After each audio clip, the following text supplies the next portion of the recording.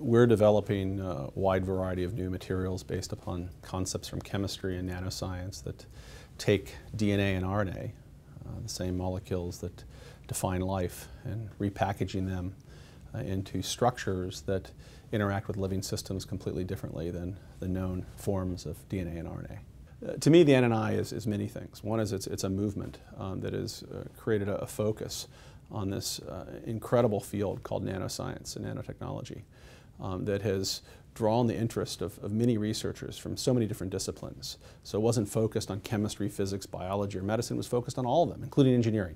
And that's been exciting because we've brought lots of different people to focus on solving really big problems. In addition, it's been a way of catalyzing the investment of large resources into science because people understand that this type of technology can change almost every aspect of our lives.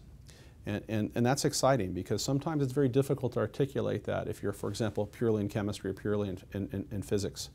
But in this particular case, everybody understands that being able to, for example, take DNA and repackage it to create powerful new therapeutics is a big deal.